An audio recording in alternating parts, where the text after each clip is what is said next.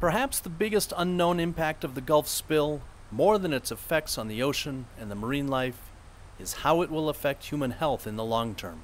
Fishermen's wives often saying that my husband is going out there and they're vomiting and they're very dizzy. They don't feel well at all. They come back, they have chest pains. It's really alarming because if you look at the human health effects of the Corexit and the crude oil, you can have birth defects and cardiac arrhythmia and leukemia and aplastic anemia and all these other permanent effects.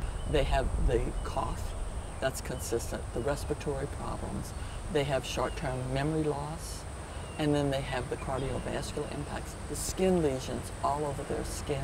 Wilma Subra and Marylee Orr have been focused on the human health aspect of the spill since it began. They think it has the potential to be a huge problem for tens of thousands of Gulf Coast residents. We love the wildlife, and it's heartbreaking to see, the dolphins on the shore that have died, but it does seem to be a little discouraging that people get more upset about a dolphin than they do about a person who's become very ill as a result of an exposure to something out in the Gulf. The fishing community, who was immediately put out of work, desperately needed those jobs with BP, went to work for BP, was not provided protective training, was not provided protective gear, and they came in direct contact with the oil. A lot of these people started being laid off because they became sick.